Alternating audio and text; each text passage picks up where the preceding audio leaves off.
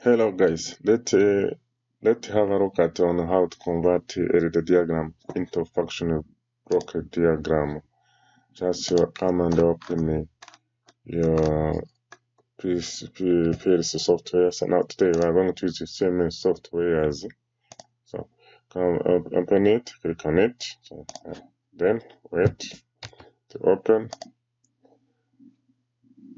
and let's make a start and stop. Start and stop. Just data diagram. We're going to make a render diagram, and then we convert it into function block diagram. Usually used for electrician, used for electrician, but you may even know both languages. So let's use the latching relay start. That will help us start and stop. So let's use this stop, push button to add address 1, address 2.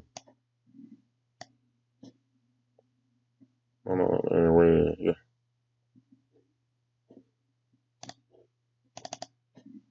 Start.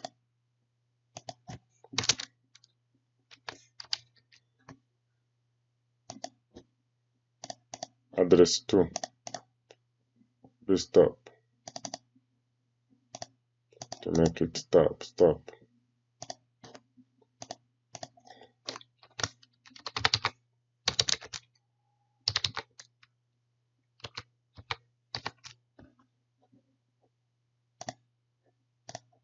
Start and stop. Input 1, input 2.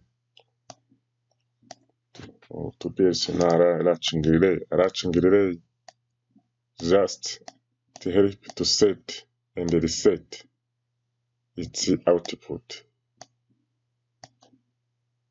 Now, able to move with the connection. Now, with a coil, so with the coil, therefore we are running a motor. So a motor, three-phase motor, or any motor with high current, we just connected there a contactor. So now with the output relay. So with a contactor will be connected to this output coil, to visit output contact of PLC.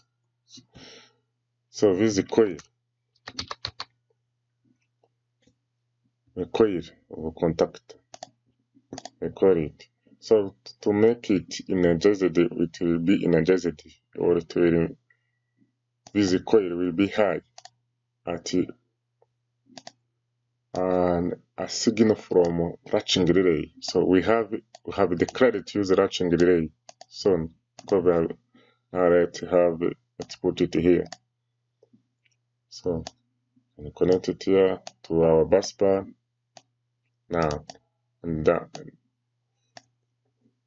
This is simple. Let's save it as a simple circuit. Simple start stop.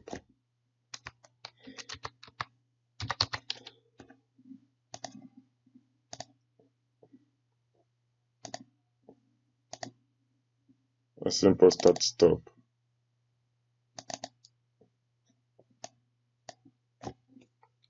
Simple start and stop. Then one simple start and stop. And put it, save it as the red diagram. But we want to convert it into logic. So electrician or other person who is skilled in functional block diagram can understand the language. But first of all, let's test if it runs. So this one should be push button, or normally open push button, and this should be a normally open push button. Now, when I click on start with the coil, you see now red, so this right stands on, and I stop off, so means the coil the off, start and stop, start, stop. Now let's convert it into function block diagram. This a function block diagram. Start, stop, test it. Okay, here you can test it. Very easy, very easy. You can make a wide program and convert it into from this language function block diagram to radar diagram, or from radar diagram to function block diagram. So thanks for watching. Hope you subscribe and be ready to watch other video. So share and like it. Thanks.